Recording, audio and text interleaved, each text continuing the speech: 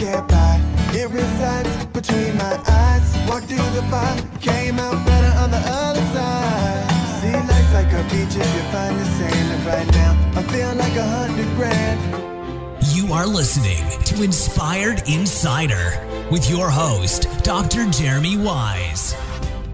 Leigh Steinberg was kind enough to provide and share some of his wisdom. If you don't know Leigh Steinberg, he's an American sports agent. During his 41-year career, he's represented over 300 professional athletes in football, baseball, basketball, boxing, Olympic sports.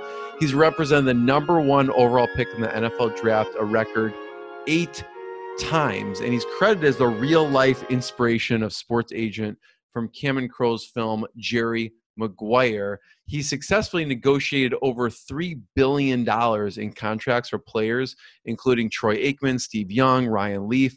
And like I said, he's represented the #1 pick in the NFL draft over and over. And it's really amazing what he has done in his career. He's even helped and been a consultant on different movies, from Jerry Maguire to Any Given Sunday to For the Love of the Game, and many, many more. So listen to Leigh Steinberg's wisdom. Jeremy, and a shout out to all your listeners. Back in 1994, Steve Young and the 49ers made the Super Bowl. And Steve had been in the shadow of Joe Montana, just like every younger brother is in the shadow of the more prolific brother.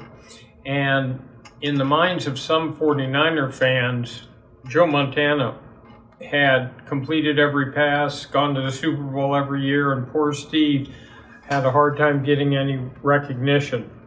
So he throws 6 touchdown passes and is MVP and runs off the field. And I got down on the field in Miami and was able to run to him, and we hugged, and he said, "The monkey's off my back, the monkey's off my back." So what that shows you is ultimately, as long as you have some ability to hang in there and be determined, you can make it in life. Now this year, Patrick Mahomes went 3 straight playoff games, always coming from behind. And in the first game against Houston, he was behind by 24 points. So what does anyone do in a time of adversity or stress? Do they panic? Do they fold? Or are they resilient? Can they come back in the face of throwing a couple interceptions, the crowd starting to boo, the center's looking at the quarterback like he's on hallucinogens? What do you do now? Can you elevate your level of play, compartmentalize, find a quiet mind?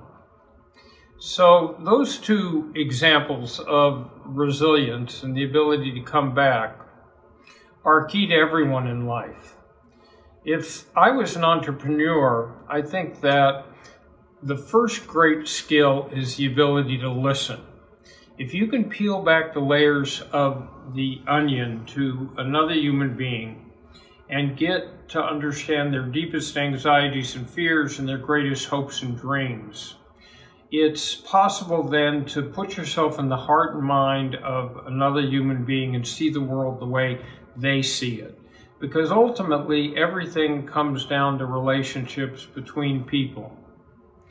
When I've tried to set up new businesses and companies and be entrepreneurial, the key is this: it's to have vision about the market and where it's going, to find a niche where you can develop a new solution, and then once you have your concept set, drive to market as rapidly as possible so that you become ubiquitous. I still call tissue Kleenex. So if you can establish that type of market dominance to be able to resist the people who will come and challenge you, you're in good shape. What I got, you can't buy. It resides between my eyes. Walked through the fire, came out better.